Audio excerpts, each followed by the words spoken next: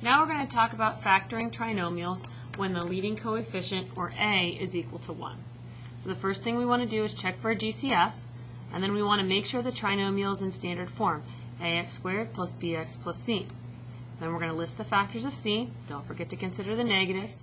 Determine which factors of c add to make b. Don't forget to see if b is positive or negative. And then these two factors of c will be added or subtracted from x in order to form the two factors of the trinomial. So example 1, I need the factors of 5 that add to be 6. So my factors of 5, I have 5 times 1, and that's it, 5 and 1. I want to check to make sure that they add up to be 6, and they do.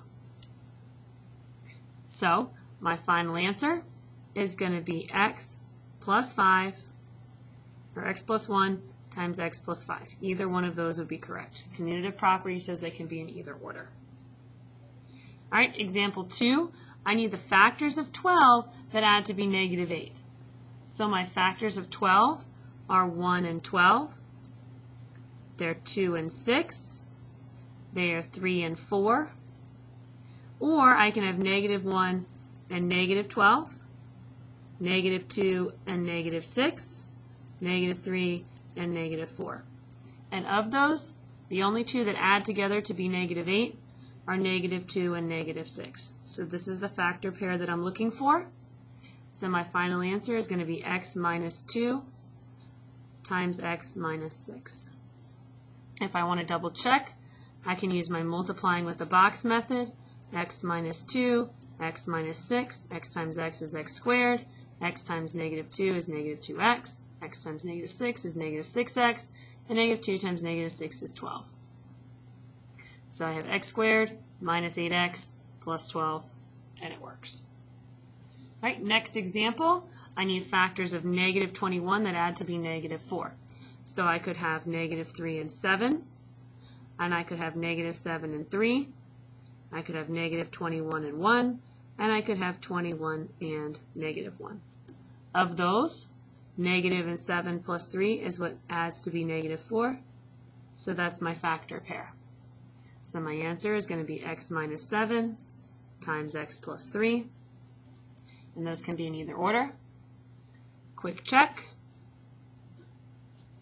X minus 7, x plus 3, x times x is x squared, negative 7 times x is negative 7x, x times 3 is 3x, negative 7 times 3 is negative 21.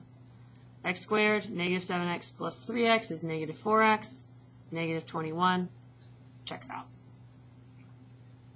Last example, I have 2x plus 2x squared plus 16x plus 30. I want to check for that GCF first, and I have a GCF of 2, so I'm going to go ahead and factor that out.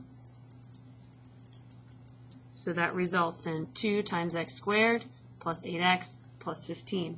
And then I'm going to focus on factoring the trinomial inside. So I need factors of 15 that add to be 8. So my factors of 15 are 1 and 15, negative 1 and negative 15, 3 and 5, and negative 3 and negative 5. Of those, 3 plus 5 equals 8, so that's the factor pair I'm going to use.